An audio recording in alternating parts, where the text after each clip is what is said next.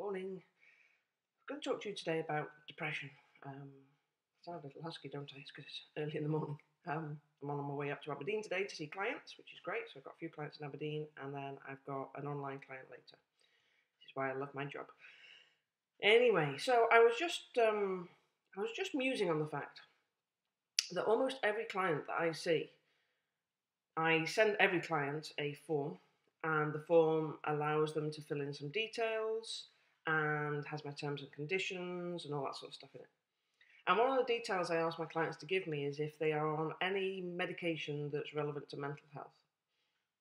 And, almost every client, it's amazing the number of clients that are on medication for depression and anxiety.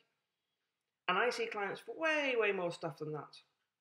That's only a small percentage of the clients I actually see. Actually, clients for depression is quite a small percentage because it takes quite a lot when you're in a depressed state to reach out and try and help yourself. So that's probably the least amount of clients I see.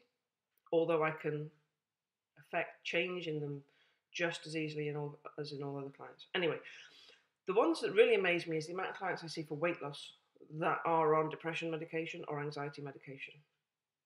And I was just talking to my husband about how amazing it is. And he was like, yeah, it's like an epidemic really, isn't it? And it is, it's the amount of people. The only thing the doctors seem to be able to do for people is to give them medication. And the problem with medication is it doesn't fix anything. It doesn't change anything. All it does is alter the chemicals in your brain. So for depression, it alters the chemicals in the brain so that you don't go too low.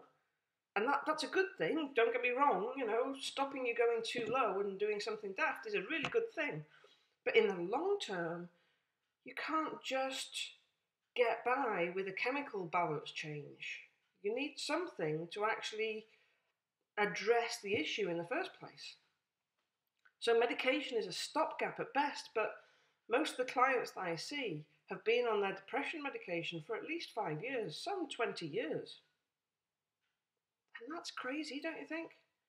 There's got to be a better way. And you hear talk on the radio about it. You hear talk that says we've got to find more ways of doing talking therapies and counselling to address this epidemic that is depression.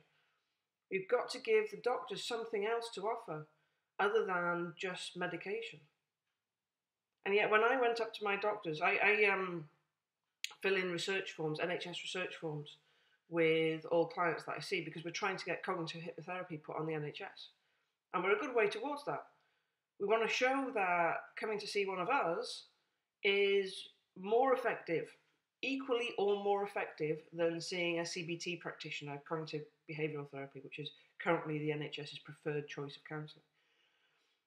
And so what we do is we measure success in exactly the same way as the NHS do. Everybody who comes to see me fills in a bunch of tick boxes before we start speaking.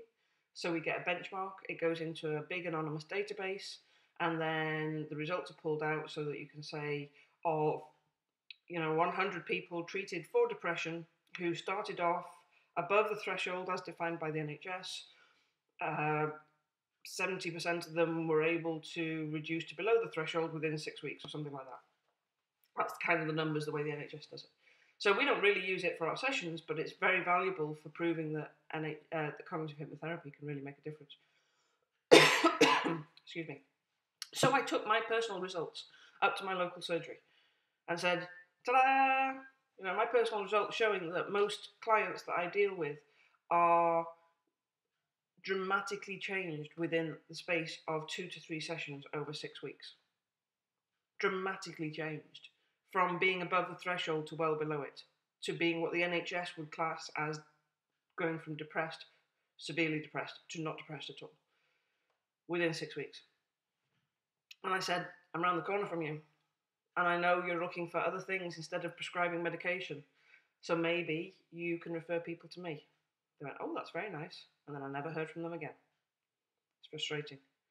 And it's frustrating when I see people for weight loss and all sorts of other issues who have been on medication for life. And through working together, I will change that with them. So that's my rant.